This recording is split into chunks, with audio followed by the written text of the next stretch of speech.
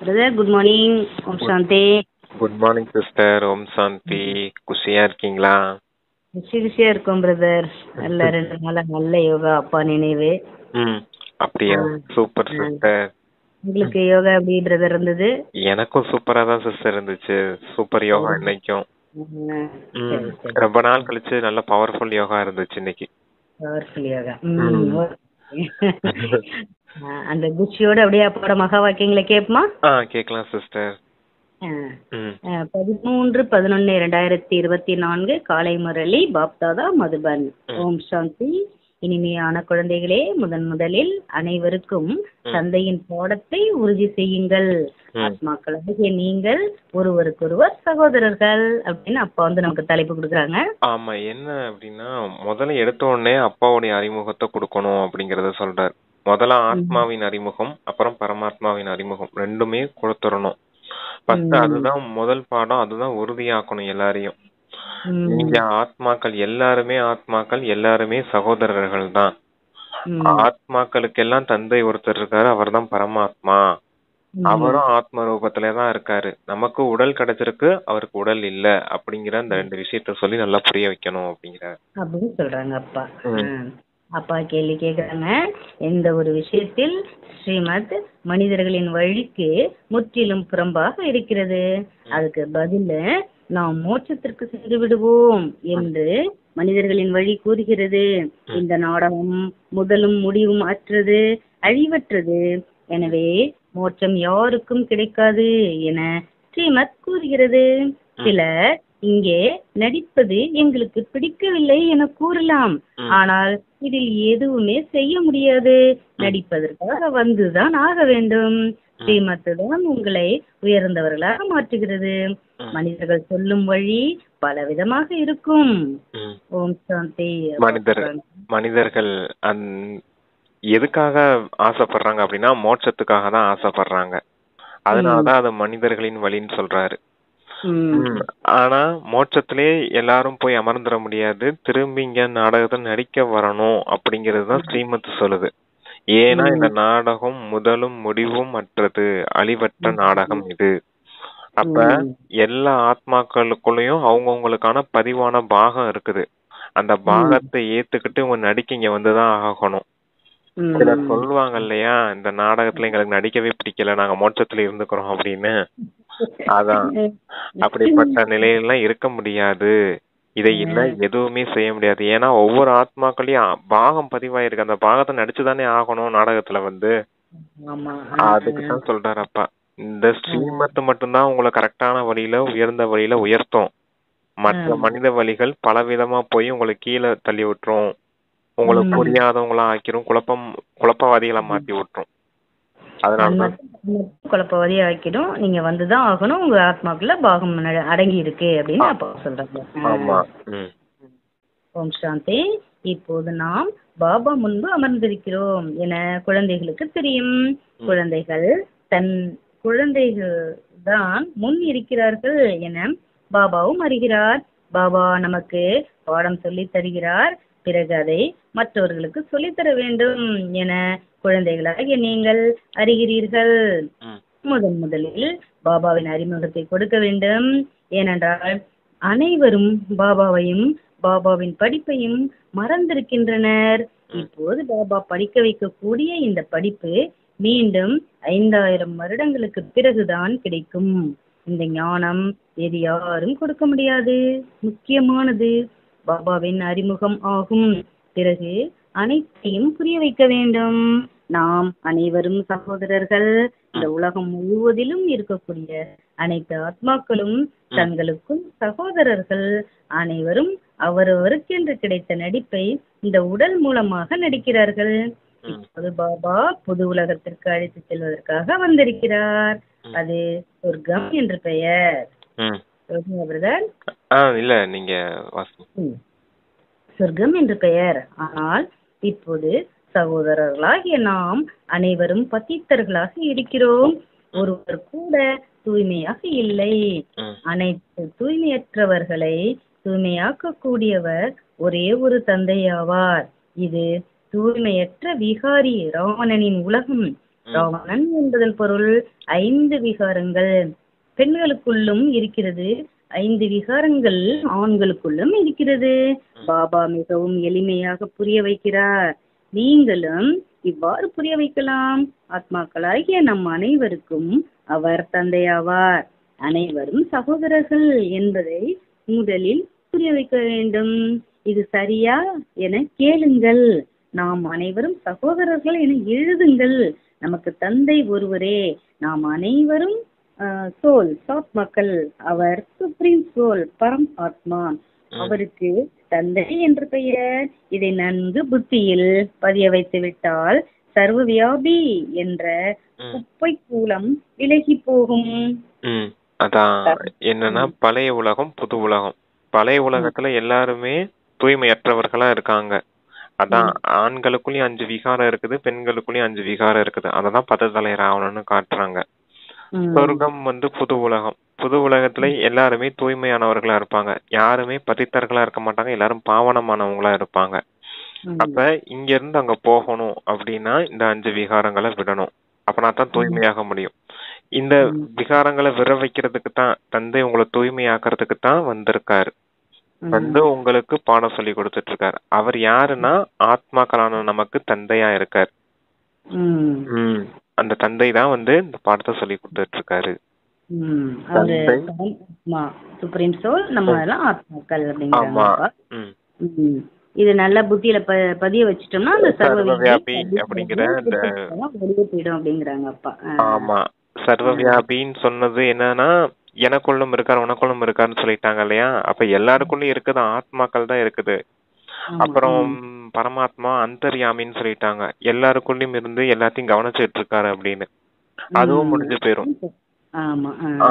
அப்ப என்ன ஒரே ஒரு காரியம் தான் என்ன செய்யறாரு, பழைய உலகத்தை புது உலகமா மாத்துறாரு, அவ்வளவுதான். பழைய அந்த பதித்தமான ஆத்மாக்களை எல்லாம் தூய்மையான ஆத்மாக்களா மாத்துறாரு, பாவனம் செய்யறாரு. இந்த காரியம் செய்யறதுக்கு தான் வாராரு சங்கம யுகத்துல. இத மட்டும் புரிஞ்சுக்கிட்டீங்கன்னா போதும், சர்வவியாபி அப்படிங்கிற விஷயம் முடிஞ்சு போயிடுங்கிறாரு. ஷார்ட்டா இதுல நம்ம ஆத்மா, நம்ம அவரோட குழந்தைங்கள், அவர் நமக்கு ஒரே ஒரு அப்பா அப்படிங்கறத இந்த கூற்று வரைக்கும் நம்ம புரிய வச்சிடணும். ஆமா, ஓகே பிரதர். குப்பை கூலம் விலகி போகும். தந்தை என்பதை முதலில் படிப்பிக்க வேண்டும். முன்பு சர்வவியாபி என்று கூறினீர்கள், இப்போது சர்வவியாபி இல்லை என புரிந்து கொண்டேன் என்பதை நன்கு எழுதும்படி கூறுங்கள். நாம் அனைவரும் சகோதரர்கள். அனைத்து ஆத்மாக்களும் காட் ஃபாதர், பரம்பிதா, பரமாத்மா, அல்லாஹ் என கூறுகிறார்கள். முதலில் நாம் ஆத்மாதான், பரமாத்மா இல்லை என்ற நிச்சயத்தை ஏற்படுத்த வேண்டும். நமக்குள்ளும் பரமாத்மா இல்லை, அனைவருக்குள்ளும் ஆத்மா தான் இருக்கிறது. ஆத்மா சரீரத்தை எடுத்து நடிக்கிறது. இதை உறுதிப்படுத்துங்கள். சரி, பிறகு அந்த தந்தை சிருஷ்டி சக்கரத்தின் முதல் இடை கடை ஞானத்தை சொல்கிறார். தந்தையே ஆசிரியராக இருந்து படிக்க வைக்கிறார். லட்சக்கணக்கான வருடங்களின் விஷயம் கிடையாது. இந்த சக்கரம் ஏற்கனவே நிச்சயிக்கப்பட்டது. சரி, பாதி எப்படி இதை புரிந்து கொள்ள வேண்டும். சத்தியுகம் திரேதாயுகம் முடிந்து விட்டது. நோட் செய்து கொள்ளுங்கள். சொர்க்கம் மற்றும் பாதி சொர்க்கம் என்று கூறப்படுகிறது. அங்கே தேவி தேவதைகளின் ஆட்சி நடந்தது. சத்தியுகத்தில் 16 கலைகள், திரேதாவில் 14 கலைகள் இருக்கிறது. சத்தியுகத்தின் பிரபாவம் மிக மிக உயர்ந்தது. பெயரோ சொர்க்கம், ஹெவன் ஆகும். சத்தியுகத்திற்கு புது உலகம் என்று கூறப்படுகிறது. அதைத்தான் மகிமை செய்ய வேண்டும். புதிய உலகில் ஒரே ஒரு ஆதி சனாதன தேவி தேவதா தர்மம் இருக்கிறது. உங்களிடம் நிச்சயத்தை ஏற்படுத்துவதற்காக சித்திரம் இருக்கிறது. இந்த சிருஷ்டி சக்கரம் சுழன்று கொண்டு இருக்கிறது. இந்த கல்பத்தின் ஆயுள் 5000 வருடம் ஆகும். இப்போது சூரிய வம்சத்தினர், சந்திர வம்சத்தினர் என்பது புத்தியில் இருக்கிறது. விஷ்ணுபுரி தான் ராம் சீதா புரியாக மாறுகிறது. அவர்களுடைய ஆட்சியும் நடக்கிறது அல்லவா? 2 யுகங்கள் முடிந்த பிறகு துவாபர யுகம் வருகிறது. இது வரைக்கும் சொல்லிடுகின்றது. சத்தியுகம் திரேதாயுகம் ரெண்டுமே ஆதி சனாதன தேவி தேவதா தர்மத்தினர் ஆட்சி செய்த நேரம், தேவி தேவதைகள் ஆட்சி செய்த நேரம். அப்ப அதுல 16 கலைகள் சத்தியுகத்துல இருக்குது. 14 கலைகள் திரேதாயுகத்துல இருக்குது. அப்ப அதுலதான் பிரபாவம் அதிகமா இருக்குது. இது சத்தியுகத்துலதான் பிரபாவம் அதிகமா இருக்குது. அதுதான் முழுமையான சொர்க்கம்னு சொல்ல முடியும். திரேதாயுகத்தை பாதி சொர்க்கம் தான் சொல்ல முடியும். இருந்தாலும் இங்க எப்படி முயற்சி செய்யறீங்களோ அதுக்கேத்தாப்புலதான் சத்தியுகத்துக்கும் திரேதாயுகத்துக்கும் போவீங்க அப்படிங்கிற. அங்க போனாலும் உயர்ந்த பதவியில இருக்கணும். அதுதான் இன்னமும் பாக்கியசாலிகள்னு சொல்ல முடியும். அப்படி உயர்ந்த பதவி அடையணும்னா இங்கேயே நல்ல விதத்துல தூய்மையாகுங்க. தந்தை இங்க என்னென்ன பாடம் சொல்லி கொடுக்கறாரோ, அதான் இந்த சிருஷ்டியின் முதல் இடைக்கடை ஞானம் சொல்லி கொடுக்கறதுக்காக ஆசிரியரா இருக்கார் இல்லையா, ஆசிரியர் வழிப்படி, சத்குரு வழிப்படி, ஸ்ரீமத் படி கரெக்டா நடக்கணும். நம்மளுடைய நடத்தை நல்ல விதமா இருந்துச்சுன்னா நீங்க நல்ல விதத்துல நல்ல பதவி அடைவீங்க அப்படிங்கறத சொல்றாங்க. அடுத்து துவாபர யுகத்துல இருந்து சொல்ல வர்றாரு. அது நீங்க சொல்லுங்க. விஷ்ணுபுரி, லட்சுமி நாராயணன் விஷ்ணுபுரி, ராம் சீதாபுரியா அடுத்து மாறிடுது அப்படின்னு. அவர்களுடைய ஆட்சியும் நடக்கிறது அல்லவா. 2 யுகங்கள் முடிந்த பிறகு துவாபர யுகம் வருகிறது. ராவணின் ராஜ்யம் ஆரம்பமாகிறது. தேவதைகள் வாம மார்க்கத்தில் சென்றவுடன் விகாரத்தின் வழிமுறைகள் ஏற்படுகிறது. சத்தியுகம் திரேதாவில் அனைவரும் நிர்விகாரியாக இருக்கிறார்கள். ஒரே ஒரு ஆதி சனாதன தேவி தேவதா தர்மம் இருக்கிறது. சித்திரங்களையும் காட்ட வேண்டும், வாய் வழியாகவும் புரிய வைக்க வேண்டும். பாபா நமக்கு ஆசிரியராக இருந்து படிக்க வைக்கிறார். பாபா தனது அறிமுகத்தை அவரே குடிக்கிறார். நான் வருவதே பத்தித்தர்களை தூய்மையாக்குவதற்காக என்றால் எனக்கு சரீரம் கூட அவசியம் தேவை என அவரே கூறுகிறார். இல்லை என்றால் நான் எப்படி பேசுவேன்? நான் சைத்தன்யமானவன், சத்தியமானவன், மேலும் அழிவற்றவன். சதோ ரஜோ தமோவில் ஆத்மாதான் வருகிறது. ஆத்மாதான் தூய்மையாகிறது. ஆத்மாவில் தான் அனைத்து சமஸ்காரங்களும் இருக்கிறது. கடந்த காலத்தின் கர்மம் மற்றும் விகர்மத்தின் சமஸ்காரங்களை ஆத்மா எடுத்து செல்கிறது. சத்தியுகத்தில் விகர்மம் நடப்பது இல்லை. கர்மம் செய்கிறார்கள், நடிக்கிறார்கள். ஆனால் அந்த கர்மம் அகர்மம் ஆகிறது. கீதையில் கூட இந்த வார்த்தைகள் இருக்கிறது. இப்போது நீங்கள் நடைமுறையில் புரிந்து கொள்கிறீர்கள். பாபா பழைய உலகத்தை புதிய உலகமாக மாற்ற வந்திருக்கிறார். அங்கே கர்மம் அகர்மம் ஆகிவிடும் என அறிகிறீர்கள். அதற்குத்தான் சத்தியுகம் என்று பெயர். இங்கே கர்மம் விகர்மம் ஆகிறது. இதற்கு கலியுகம் என்று பெயர். இப்போது நீங்கள் சங்கம யுகத்தில் இருக்கிறீர்கள். பாபா 2 பக்கத்தின் விஷயங்களையும் கூறுகிறார்.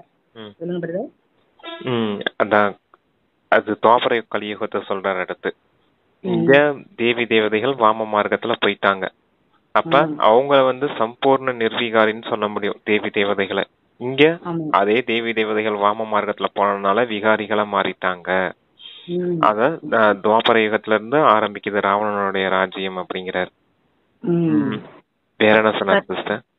கர்மம் விகர்மம். ஆமா, அந்த கர்மம் அகர்மம் விகர்மம்ன்றது என்னன்னா, கர்மம்ன்றது நமக்கு செய்யக்கூடிய செயல்கள். அது அந்த சத்தியுக திரேதாயுகத்துல இருக்கும்போது அகர்மமா இருந்துச்சு. எந்த ஒரு பாவ புண்ணிய பலனையோ ஏற்படுத்தாத அளவுக்கு சமமான ஒரு கர்மமா நியூட்ரல் ஸ்டேஜ்ல இருந்துச்சு. ஆனா அதே துவாபர யுகத்துல இருந்து வரும்போது எப்படி மாறிடுச்சு அப்படின்னா விகர்மமா மாறிடுச்சு. விகர்மம்னா பாவ கர்மம்.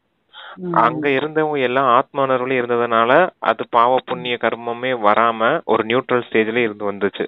அத நல்ல கர்மம்னு சொல்லலாம். ரொம்ப நல்ல கர்மம்னு சொல்ல முடியாது. ஓரளவுக்கு எந்த ஒரு கணக்கு இல்லாத ஒரு நார்மலான ஒரு வாழ்க்கை எப்படி இருக்குமோ அப்படி ஒரு வாழ்க்கையை வாழ்ந்திருக்காங்க. நல்ல வாழ்க்கையதான் வாழ்ந்திருக்காங்க சத்தியுக திரேதாயுகத்துல. துவாபர கலியுகத்துல அதே கர்மா விக்கர்மாவா மாறிடுச்சு. அதனாலதான் பாவ கர்மம் ஏற்பட்டுச்சு. அதனாலதான் துக்கம் உடையவர்களா ஆனீங்க. அதனாலதான் பக்தி செய்ய ஆரம்பிச்சீங்க. பக்தி செய்து செய்து செய்து இப்படி கீழான நிலையை அடைஞ்சிட்டீங்க. பக்தியும் செய்துட்டு வந்திருக்க ஒரு பக்கம் சொல்லுவார் இல்லையா, பக்தி ஒரு பக்கம் செஞ்சுட்டு வந்தீங்க, கூடவே பாவ கர்மத்தையும் சேர்த்து செஞ்சுட்டே வந்திருக்கீங்க அப்படின்னு. பக்தியில ஒரு பக்தி பக்கம் இல்லாத போலதான் செஞ்சு எது நல்லது எது கேட்டுன்னு தெரியாம தான் வந்துட்டு இருந்தோம். ஆமா, அஞ்ஞானத்தின் காரணத்தால எல்லாரையும் தேகம்னு பார்த்துட்டு தேக சுகங்களுக்கு பின்னாடி போயிட்டோம். ஆத்மா உணர்வுல இருந்து ஆத்மாக்குள்ளே இருந்த சுகங்கள் கட்டானதுக்கு அப்புறம் இப்படி தேக சுகங்களை அனுபவிக்கிறதுக்காக போனதுனால கர்மங்கள் எல்லாமே விகர்மமா மாறிடுச்சு அப்படிங்கிறாரு. ஆனா சங்கம யுகத்துல ஒரு கர்மா இருக்குது. அது என்ன கர்மா தெரியுமா உங்களுக்கு? சுகர்மம். ஆமா, அது ஏன் சுகர்மமா மாறுது? பகவானே நினைச்சு சுகமான கர்மங்கள் நம்ம செய்யும் போது அது சுகர்மமா இருக்கும். ஆமா, அடுத்தவங்களுக்கு சுகம் கொடுக்கக்கூடியதா இருக்கு. ஏன்னா எல்லாருமே துக்கம் கொடுக்கக்கூடியவங்களா மாறிட்டாங்க. எல்லா மனிதர்களுமே டோட்டலா துக்கம் கொடுக்கக்கூடியவங்களா மாறிட்டாங்க. இப்ப நாம மட்டும் அந்த துக்கம் கொடுக்காம நல்ல விஷயங்கள் செய்யும் போது அது அவங்களுக்கு சுகம் கொடுக்கக்கூடியதா மாறிடுது. அன்புங்கிறது யாருக்குமே தெரியாது. எல்லாமே சுயநலவாதிகளா இருக்காங்க. சுயநலத்தின் அன்பைத்தான் அன்புன்னு நினைச்சுக்கிட்டு இருக்காங்க. பற்றுதலைத்தான் அன்புன்னு நினைச்சுக்கிட்டு இருக்காங்க. ஆனா உண்மையிலேயே நம்ம அன்பு அவங்க கிட்ட காட்டும் போது அது அவங்களுக்கு சுகம் கொடுக்கக்கூடியதா மாறிடுது. நம்ம சாதாரண கர்ம தான் செய்யறோம். தேவி தேவதைகள் என்ன கர்மம் அகர்மா செய்தாங்களோ அதே தான் செய்யறோம். இருந்தாலும் அங்க அகர்மா செய்தோம்னா அங்க யாருக்கிட்டையும் யாரும் எதிர்பார்க்க மாட்டாங்க சத்தியவத்திரே டயத்துல. ஆனா கலியுகத்துல எல்லாரும் எல்லாத்தையும் எதிர்பார்க்கறாங்க இல்லையா? அதான் சங்கம யுகத்துல நம்ம அகர்மா செய்தா கூட அது அவங்களுக்கு சுகம் கொடுக்கக்கூடிய கர்மாவா மாறிடுது அப்படிங்கிறாரு. அதான் இது சுகர்மா அப்படின்னு சொல்லுவார். சத்தியுகம் திரேதாயுகத்துல கர்மம் வந்து அகர்மம், கலியுகத்துல வந்து விகர்மம், சங்கமத்துல வந்து சுகர்மம். ஆமா, அகர்மத்துக்கும் சுகர்மத்துக்கும் வித்தியாசம் எதுவும் கிடையாது. ரெண்டும் ஒரே விதமான கர்மா தான். அங்க சத்திய திரேதத்துல யாரு எதிர்பார்க்க மாட்டாங்க. அந்த அன்பை காட்டணும், செய்யணும், எனக்கு மரியாதை கொடுக்கணும், என்னைய புகழ்ந்து பேசணும் அப்படின்லாம் எதிர்பார்க்க மாட்டாங்க அங்க. ஆனா கலியுகத்துல என்ன எதிர்பார்க்கறாங்கன்னால நம்ம அதை செய்யும் போது இவங்களுக்கு சுகம் கொடுக்கக்கூடியதா மாறிடுது அது. அதான் நன்மை தீமை எதுவும் சேர்றது கிடையாது. அதே கர்மம் தான் சத்தியுகத்திலயும். அதுல நன்மை தீமை எதுவும் சேர்றது கிடையாது. இங்க சங்கம யுகத்துல அது வந்து நமக்கு சுகர்மமா மாறிடுது. நன்மை சேர்ற மாதிரி கர்மமா ஆயிடுது. எதிர்பார்க்கறது இல்ல சிஸ்டர், அதை மட்டும் புரிஞ்சுக்கோங்க. எதிர்பார்க்க மாட்டாங்க. அங்க நீங்கள் நானும் தேவி தேவதையா இருக்கணும்னு வச்சுக்கோங்க. நீங்க என்னைய மரியாதையா பேசணும், நான் உங்களை மரியாதையா நடத்தணும் அப்படின்லாம் எதிர்பார்த்துட்டு இருக்க மாட்டேன். நானும் எதிர்பார்க்க மாட்டேன், நீங்களும் எதிர்பார்க்க மாட்டீங்க. ஆனா நாமளே துவாபர கலியுகத்துல வரும்போது எதிர்பார்ப்போம். ஏன்னா தேக உணர்வு, தேக அபிமானம் இருக்கும். அப்ப நான் உங்களுக்கு மரியாதை கொடுக்கும் போது அது உங்களுக்கு சுகம் கொடுக்கக்கூடியதா மாறி போயிடும். அதுதான். நீங்கள் பாபா இந்த பக்கத்தின் விஷயங்களையும் கூறுகிறார். ஆசிரியராக தந்தை என புரிய வைத்தார் என ஒவ்வொரு விஷயத்தையும் நன்கு புரிந்து கொள்ள வேண்டும். நல்லது. மற்ற அனைத்தும் சத்குருவின் கடமையாகும். பதித்தமாகிய எங்களை கவனமாக்குங்கள் என அவரை அழைத்துள்ளார்கள். ஆத்மா தூய்மையாகும் போது உடலும் தூய்மையாகிறது. தங்கம் எப்படியோ அப்படியே ஆபரணமும் உருவாகும். 24 கேரட் தங்கம் என்றால் கலப்படம் எதுவும் செய்ய மாட்டார்கள். நகையும் சதோ பிரதானமாக இருக்கும். கலப்படம் செய்வதால் தமோ பிரதானமாகி தரம் குறைந்து விட்டது. ஏனென்றால் கலப்படம் ஆகிறது அல்லவா. முதலில் பாரதம் 24 கேரட் உறுதியான தங்க பறவை பொற்குருவியாக இருந்தது. அதாவது சதோ பிரதானமாக புது உலகமாக இருந்தது. பிறகு இப்போது தமோ பிரதானமாகி இருக்கிறது.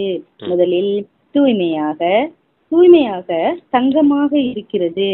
புது உலகம் பரிசுத்தமானது, பழைய உலகம் பரிசுத்தமற்றது. கலப்படம் சேர்ந்து கொண்டே போகிறது. இதை பாபா மட்டும்தான் புரிய வைக்கிறார். வேறு எந்த மனித குருக்களும் அறியவில்லை. தூய்மையாக்க வாருங்கள் என அழைக்கிறார்கள். வயோதிக நிலையில் மனிதர்களை குடும்பத்தில் இருந்து கரை சேர்ப்பதே சத்குருவின் வேலையாகும். அது தங்கத்துல கலப்படம் ஆகுதுன்றாரு பாத்தீங்களா? அது என்ன சொல்றாரு புரியுது உங்களுக்கு? 24 கேரட் தங்கம் வந்து 22 கேரட் காப்பர் கலந்தோம்னா ஆயிரும் இல்லையா? போல வந்து விகிதங்கள் சேருதுங்கிறாரு. ஆமா, அது எப்படின்னா சத்தியுகம் வந்து தங்கம், முழுமையான தங்கம் யுகம் இல்லையா? திரேதா யுகம் வெள்ளி யுகம் இல்லையா? அப்ப தங்கத்துல வெள்ளி கலக்குது இல்லையா? துவாபர யுகம் காப்பர் இல்லையா? அப்ப அந்த வெள்ளியும் அந்த வெள்ளியோட சேர்ந்து காப்பரும் கலக்குது இல்லையா தங்கத்துல? அப்புறம் கலியுகம் இரும்பு, அந்த தங்கத்துல இரும்பும் சேர்ந்து கலக்குது பாத்தீங்களா? அப்ப இரும்பு அதிகமாக அதிகமாக துரு பிடிக்கும் பாத்தீங்களா? துரு பிடிச்சு அது அப்படியே கொஞ்சம் கொஞ்சமா இதாகும் இல்லையா? ஒண்ணுக்குமே ஆமா, அத ஒன்றுக்குமே பிரயோஜனம் இல்லாம போயிடும் பாத்தீங்களா? அந்த மாதிரி ஆயிடுச்சு அப்படிங்கிறாரு. இப்ப தந்தை தான் வந்து இப்ப உங்களை தங்க புத்தி உடையவரா மாத்தணும். இரும்பு புத்தியில இருந்து தங்க புத்தி உடையவரா மாத்தணும். அதனாலதான் பாரஸ்நாத் பாபா அப்படின்னு சொல்லுவார்.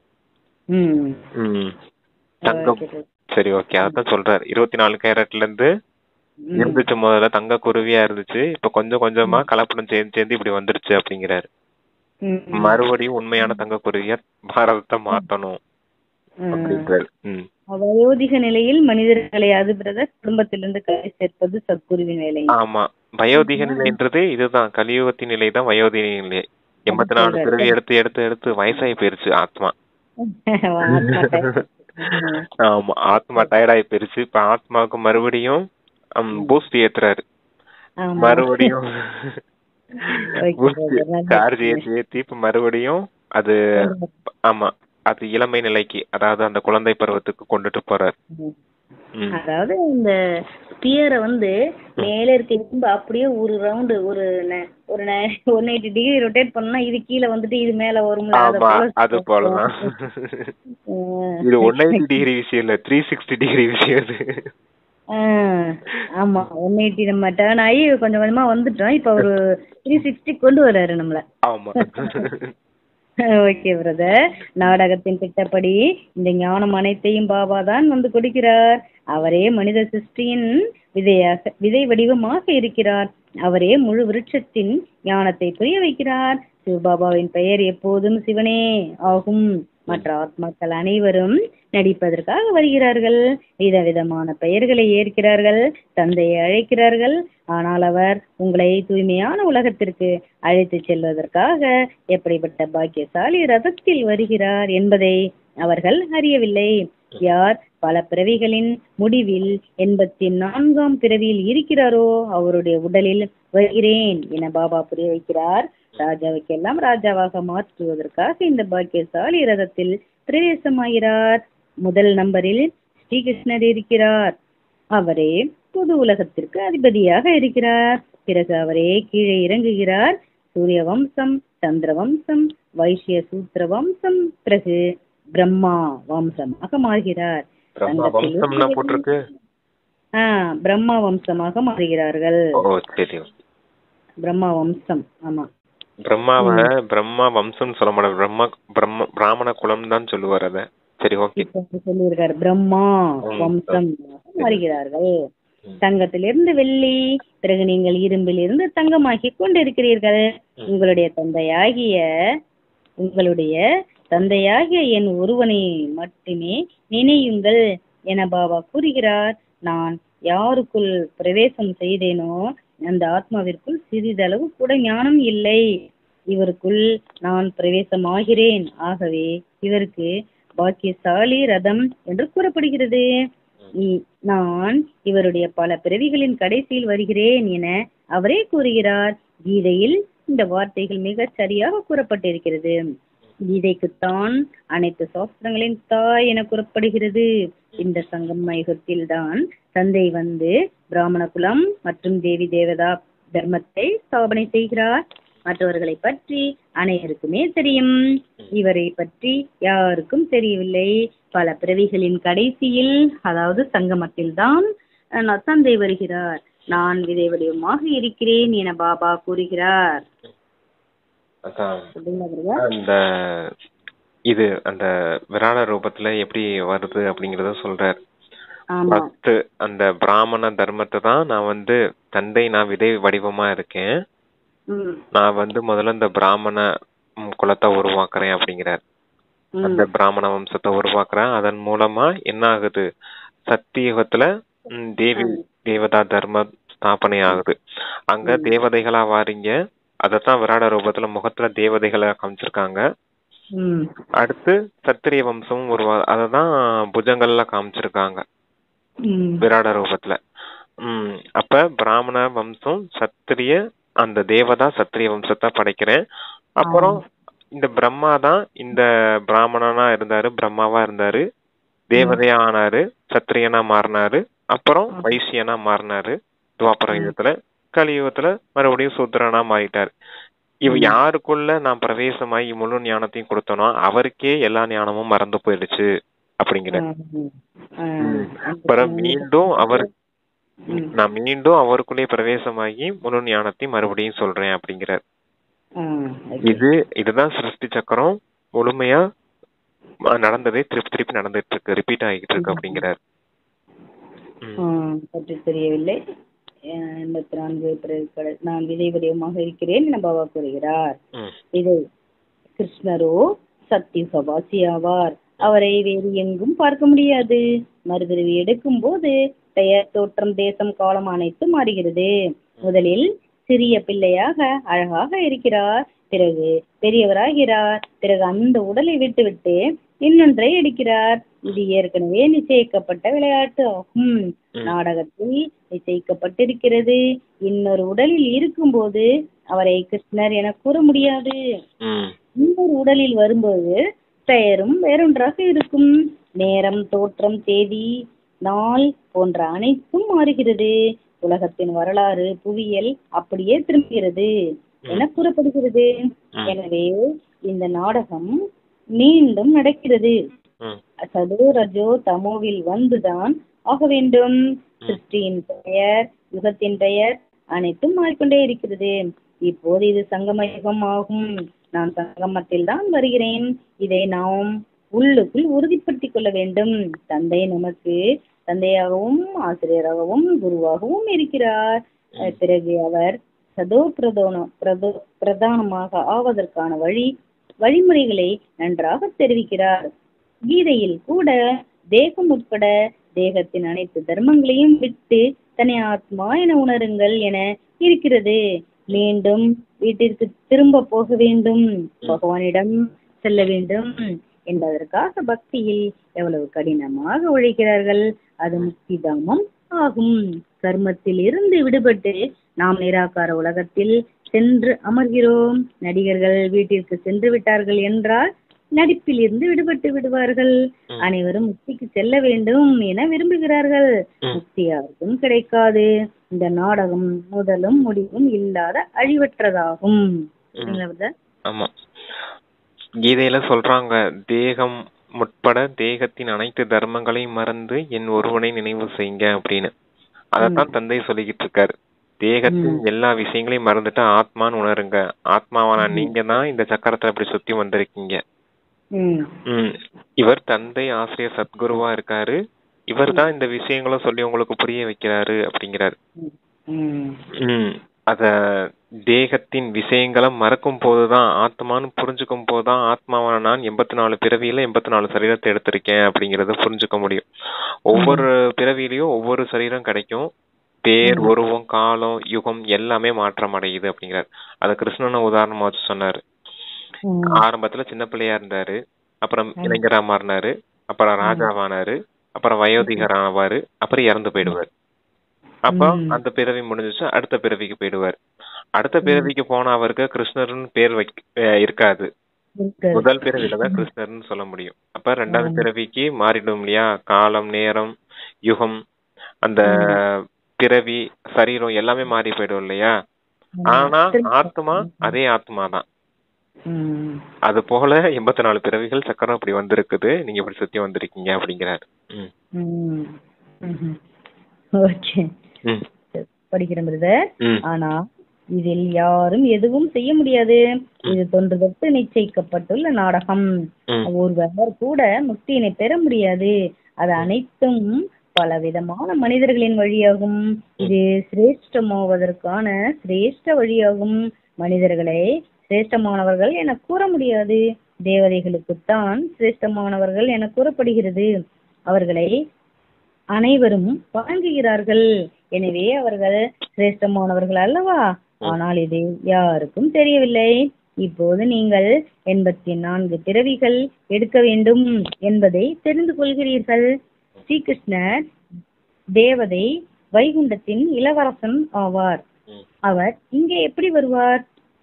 அவர் கீதையை கூறவில்லை, தேவதையாக இருந்தார். ஆகவே அனைத்து மக்களும் அவரை பூஜிக்கிறார்கள். தேவதைகள் தூய்மையானவர்கள், அவர்களே பசித்தமாக்கி விட்டனர். நாங்கள் நிர்குணமாக இருக்கிறோம், எங்களுக்குள் எந்த குணமும் இல்லை, எங்களை நீங்கள் அவ்வாறு குணவான்களாக மாற்றுங்கள் என கூறுகிறார்கள்.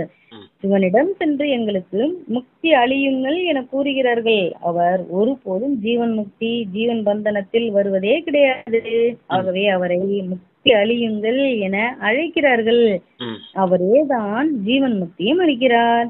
பாபா மற்றும் அம்மாவின் குழந்தைகள் நாம் என புரிந்து கொள்கிறீர்கள். அவர்களிடமிருந்து நமக்கு அளவற்ற செல்வம் கிடைக்கிறது. மனிதர்கள் இதை புரியாமல் யாசித்துக் கொண்டிருக்கிறார்கள். முட்டாள் என்றால் நிச்சயமாக துக்கப்படுவார்கள் அல்லவா? அளவு கடந்த துக்கத்தை அனுபவிக்க வேண்டி இருக்கிறது. எனவே இந்த விஷயங்கள் அனைத்தையும் புத்தியில் வைத்துக் கொள்ள வேண்டும். அந்த முக்திங்கிறது யாருக்குமே கிடைக்காது. மனிதர்கள் முயற்சி பண்ணது எல்லாமே அந்த முக்திக்கு தான். முக்திங்கிறது கிடைக்கும். அது எப்படி கிடைக்கும் அப்படின்னா, இந்த சிருஷ்டியின் இந்த அதுவும் கல்பத்தை வச்சுதான் புரிய வைக்கிறார். அரை கல்பம் சொர்க்கத்துல தேவி தேவதைகள் வாழும் போது இந்த மனித ஆத்மாக்கள், விகார ஆத்மாக்கள், விகாரிகள் எல்லாருமே தண்டனை அடைஞ்சு வீட்டுல போய் அமர்ந்து இருப்பாங்க. அரை கல்பம் சொர்க்கத்துல வாழ்றது எப்படி இருக்கும், அரை கல்பம் முக்தி தாமத்துல முக்தி நிலையில தூக்க நிலையில இருக்கிறது எப்படி இருக்கும்ன்றத பாருங்க. அதான் முக்தியை விட ஜீவன் முக்தியே உயர்ந்தது அப்படின்னு சொல்லுவார் அப்பா. ஏன்னா அங்க சுகமும் இருக்கும், சாந்தி இருக்கும். முக்தி தாமத்துல வெறும் சாந்தி மட்டும்தான் இருக்கும். மனிதர்களுக்கு அந்த சாந்தி மட்டுமே போதும்னு நினைக்கிறதுனாலதான், ஏன்னா அவங்க சுகத்தை காக்க எச்சலுக்கு சமமானதுன்னு சொல்லி வச்சுட்டாங்க. அதனாலதான் எல்லாரும் மோட்சம் அடையணும்ன்றதுல மட்டுமே ஒரே குறிக்கோளா இருந்து அவங்க அந்த பயிற்சி பண்ணிட்டு இருக்காங்க. அதத்தான் மனித வழி பல விதமா இருக்கும். ஆனா உங்களுக்கு உயர்ந்த வழி இந்த ஒரே ஒரு ஸ்ரீமத் மட்டும்தான் அப்படிங்கிறார். அதனாலதான் தந்தை சொல்றாரு, அந்த முக்தியை விட ஜீவன் முக்தி உயர்ந்தது. சொர்க்கத்துல வாழ்ந்த தேவி தேவதைகளை பத்தி அவ்வளவு மகிமை செய்துட்டு இருக்காரு அப்பா. ஆனா கிருஷ்ணரை கூப்பிடுறாங்களா இந்த உலகத்துல? துவாபர யுகத்துல கீதையை சொன்னது கிருஷ்ணர் தான் அப்படின்னு சொல்லியிருக்காங்க இல்லையா? அவரு சத்தியயுகத்தின் இளவரசர் ஆவார். அவர் எப்படி துவாபர யுகத்துல கூப்பிடுறீங்க, அவர் வருவாரா? அவர் இந்தியா துவாபர யுகத்திலயே கீதையை சொல்லுவாரு? ஆமா. கிருஷ்ணனா பிறவி எடுத்த ஆத்மா கடைசி பிறவில பிரம்மாவா பிறவி இருக்கிறாரு. அவருக்குள்ள சிவபாபா பிரவேசமாயி கொடுத்த கீதைய அவங்க அப்படி எழுதி வச்சிருக்காங்க அப்படிங்கிறாரு. அதான் மனிதர்கள் அரைகுறையா நேத்து கூட சொன்னார் இல்லையா, மாவுல உப்பு கலந்தது மாதிரி கொஞ்சம் கொஞ்சம் அங்கங்க ஞானம் இருக்குது. ஆனா முழுமை நிலையே யாருக்குமே புரியறது இல்ல அப்படிங்கிறார். இப்ப நம்ம யாரா இருக்கோம்? பிரம்மா மம்மாவுக்கு குழந்தைகளா இருக்கோம் அப்படின்றார். சரி, வாசிங்க நீங்க. ஒரு எல்லையற்ற தந்தையை தெரிந்து கொள்ளாத காரணத்தினால் எவ்வளவு தங்களுக்குள் சண்டையிட்டுக் கொள்கிறார்கள். அனாதைகளாகி இருக்கிறார்கள். அவர்கள் எல்லைக்கு உட்பட்ட அனாதைகள், இவர்கள் எல்லைக்கு அப்பாற்பட்ட அனாதைகள். யாரு சொல்றாரு? அனாதைகள் எவ்வளவு காரணத்தால் தங்களுக்குள் சண்டையிட்டுக் கொள்கிறார்கள். அனாதைகளாக இருக்கிறார்கள். அவர்கள் எல்லைக்கு உட்பட்ட அனாதைகள், இவர்கள் எல்லைக்கு அப்பாற்பட்ட அனாதைகள். பாபா புது உலகத்தை ஸ்தாபனை செய்கிறார். இப்போது இது பதீத்த ஆத்மாக்களின் பதீத்தமான உலகம், சத்தியுகத்திற்கு பரிசுத்தமான உலகம், கலியுகத்திற்கு பழைய உலகம் என்று கூறப்படுகிறது. புத்தியில் இந்த விஷயங்கள் அனைத்தும் இருக்கிறது அல்லவா? பழைய உலகம் அழிந்து போகும், பிறகு புது உலகத்திற்கு செல்வீர்கள். இப்போது நாம் தற்காலிகமாக சங்கம யுகத்தில் இருக்கிறோம். பழைய உலகத்தில் இருந்து புது உலகமாக மாறிக்கொண்டிருக்கிறது. புது உலகத்தை பற்றி தெரிகிறது. இப்போது உங்களுடைய புத்தி புது உலகத்தை பற்றி சிந்திக்க வேண்டும். உட்காரும் போதும் எழும் போதும் நாம் படிப்பை படித்துக் கொண்டிருக்கிறோம். பாபா நம்மை படிக்க வைத்துக் கொண்டிருக்கிறார் என்பது புத்தியில் இருக்க வேண்டும். மாணவர்களுக்கு இது நினைவில் இருக்க வேண்டும். ஆனாலும் இந்த நினைவு வரிசை கிரமத்தில் தான் இருக்கிறது. பாபாவும் வரிசை கிரமத்தில் முயற்சிக்கு ஏற்ப அன்பு நினைவுகளை கொடுக்கிறார். நன்கு படிக்க வைக்கக்கூடியவர்களிடம் நிச்சயமாக டீச்சர் அதிக அன்பு காட்டுவார்கள். எவ்வளவு வித்தியாசம் இருக்கிறது! இப்போது பாபா புரிய வைத்துக் கொண்டிருக்கிறார். குழந்தைகள் வழிமுறைகளை கடைபிடிக்க வேண்டும். ஒரு தந்தையை தவிர வேறு யாரிடமும் புத்தி செல்லக்கூடாது. பாபாவை நினைக்கவில்லை என்றால் பாவங்கள் எப்படி விலகும்? மாயை அடிக்கடி உங்கள் புத்தி யோகத்தை துண்டிக்கிறது. மாயை மிகவும் ஏமாற்றுகிறது.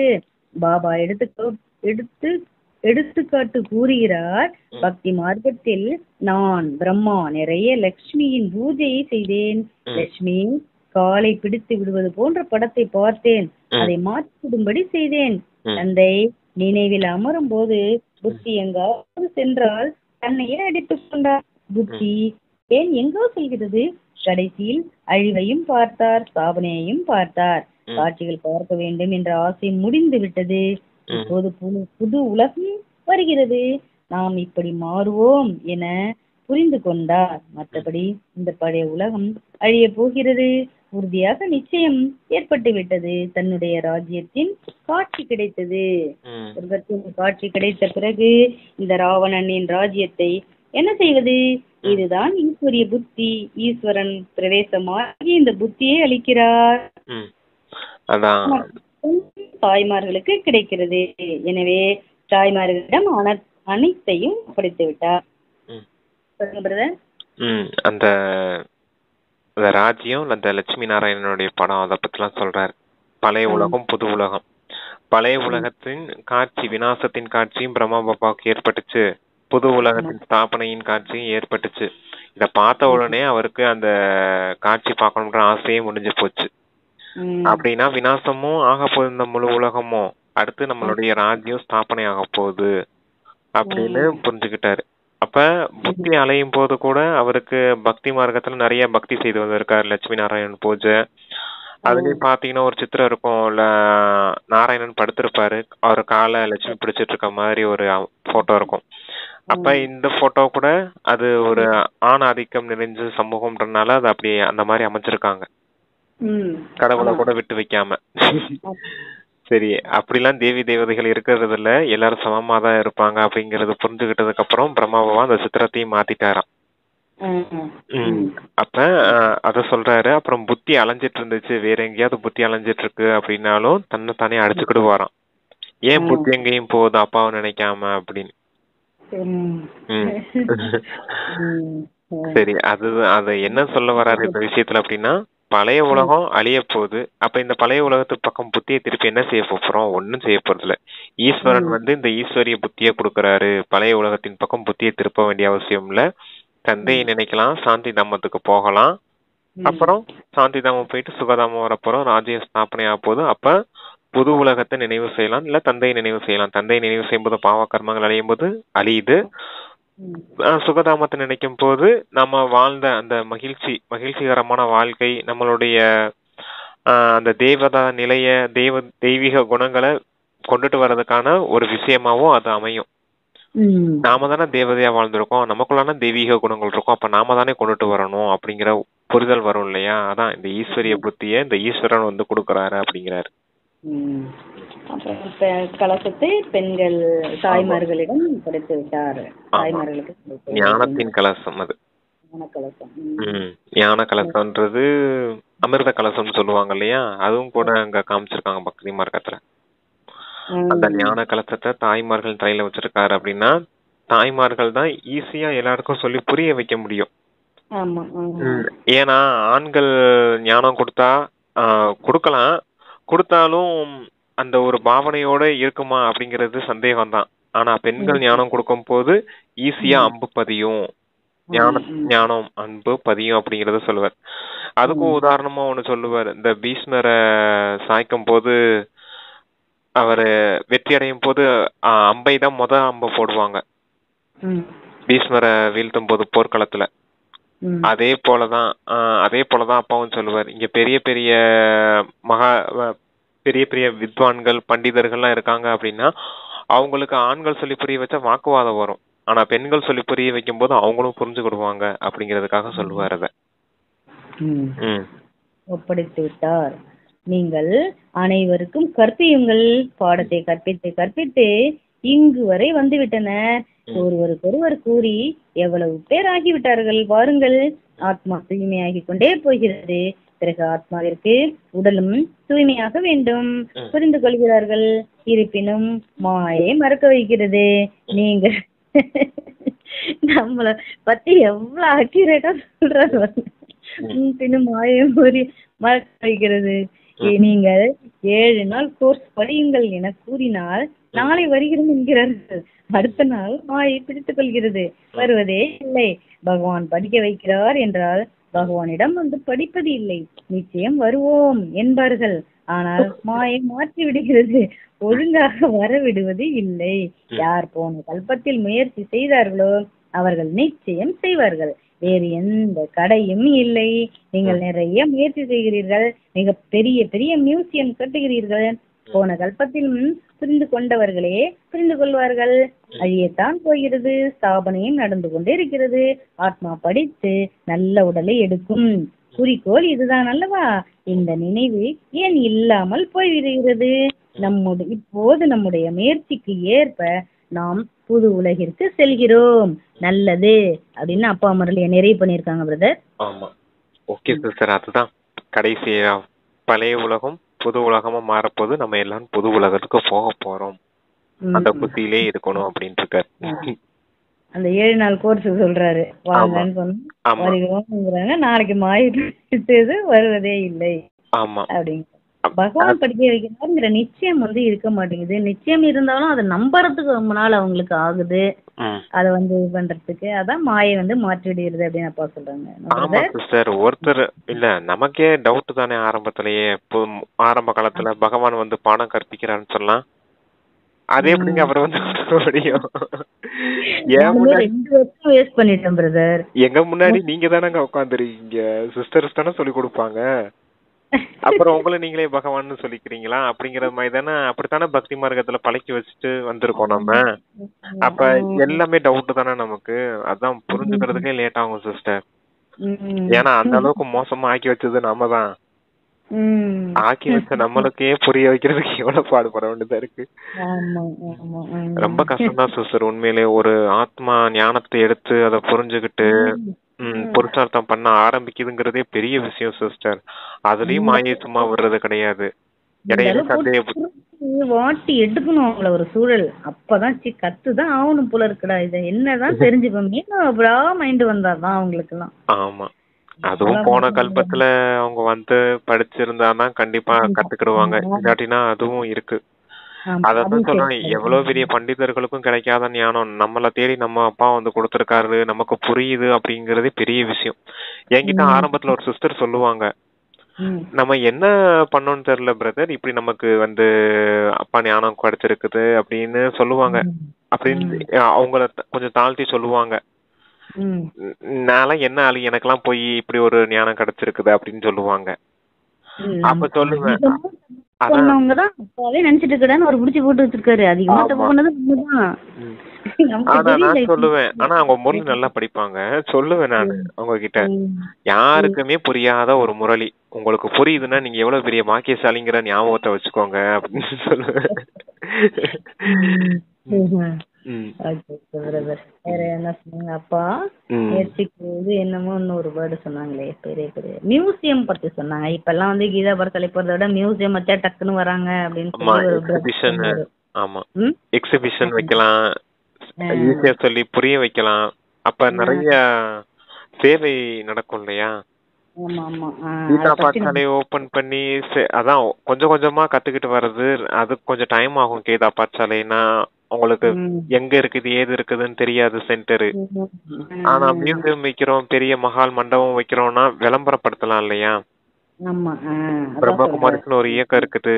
அத இயக்கம் இருக்குதாங்க, மெடிடேஷன் சொல்லி தராங்க, வாழ்க்கைக்கு தேவையான விஷயங்கள்லாம் சொல்லி தராங்க. அப்படிங்கறதெல்லாம் விளம்பரப்படுத்தும் போது மனிதர்கள் ஆர்வத்தோட பார்க்க வருவாங்க இல்லையா?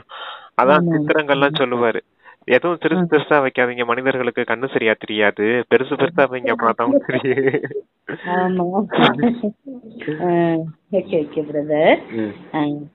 இனிமையிலும் இனிமையான காணாமல் போய் கண்டெடுக்கப்பட்ட சில குழந்தைகளுக்கு தாயும் தந்தையுமான பாப்தாதாவின் அன்பு நினைவுகள் மற்றும் காலை வணக்கம். ஆன்மீக குழந்தைகளுக்கு ஆன்மீக தந்தையின் நமஸ்தே நமஸ்தே. அப்பா தாரணைக்கு 2 பாயிண்ட்ஸ் கொடுக்கறாங்க. அதுல முதல் பாயிண்ட், இப்போது நாம் சிறிது காலத்திற்கு மட்டுமே சங்கமயுகத்தில் இருக்கிறோம். பழைய உலகம் அழிந்து போனால் நாம் புது உலகத்திற்கு சென்று விடுவோம். எனவே இதிலிருந்து புத்தி யோகத்தை நீக்க வேண்டும் என்பது சதா புத்தியில் இருக்க வேண்டும். என்னடா அந்த வேர்டு சதா இன்னைக்கு இன்னும் காணுமேன்னு பார்த்தேன்.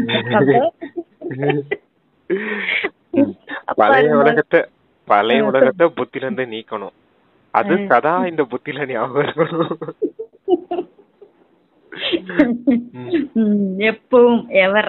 ஆமா, ஓகே, அதான் சதா எவர் ready, any moment I am ready அப்படிங்கிற புத்தியில நமக்கு இருக்கணும். சதா புத்தியில ஏன் ஞாபகம் இருக்கணும்? எப்பவும் இருந்தாதான் நம்ம ஒழுங்கா நடப்போம். இல்ல ஏதாவது மாய சிக்கிப்போம், ஏதாவது இல்ல இல்லாத பழக்கம் ஏன்னா இந்த போட்டு. புத்திக்கு வேலையே அதுதான், பழைய உலகத்தை யோசிக்கிறதா அது வேலை. அதனாலதான் ஆமா சதா உங்க ஆமா. புத்தியில ஞாபகம் இருக்கணும்ன்றது. இந்த சன்ஸ்கார் புத்தி போய் சன்ஸ்கார்ல பழச உள்ளதை எடுத்துட்டு வந்துருமா? எடுத்துட்டு வரதில்ல ஆமா. சிஸ்டர். கண்ணு, காது எல்லாமே பழைய உலகத்து சார்ந்ததா தான் இருக்குது. மனிதர்கள் இருக்கு. எல்லாமே பழைய உலகத்து விஷயங்களா தான் இருக்காங்க. அப்ப அவங்க பேசுறது கேக்குறது ஏதோ ஒண்ணு கேக்குறோம், பேசுறோம், நடந்துக்கிறோம் அப்படின்னாலும் வாழ்க்கை முறை கலியுகத்துல தானே இருக்குது. மெமரி அப்ப ஆயிடும் ஏதோ டக்குனு. ஏதோ ஒண்ணு ட்ரிகர் ஆயிரும் டக்குன்னு. அதுக்காக தான் சொல்றாரு, இந்த பழைய உலகத்தை பத்தி யோசிக்காதீங்க அப்படின்னு. சதா புத்தியில் இருக்க வேண்டும் ம். அப்படின்னு ஒரு செகண்ட் பாயிண்ட் அப்பா சொல்றாங்க. அனைத்து ஆத்மாக்களுக்கும் பாபாவின் அறிமுகத்தை கொடுத்து கர்மம், அகர்மம், விகர்மத்தின் ஆழமான விளைவுகளை கூற வேண்டும். முதலில் ஆல்ஃப் தந்தை என்ற பாடத்தை தான் உறுதிப்படுத்த வேண்டும். அவ்வளவுதான். அத கர்மா கர்மா விகர்மா அது தெரியும் இல்லையா, அதை சொல்லிட்டோம் நம்ம. அப்புறம் அல்ஃபு தந்தை. அது என்ன அல்ஃபு தந்தை? அல்ஃப் தந்தை என்ற பாடத்தை ஒரு தந்தையா? அல்ஃப்னா இறை தந்தை. இறை தந்தை பாடத்தை உறுதியாக்க வேண்டும். Okay brother. அப்போ வரதானம் கொடுக்குறாங்க.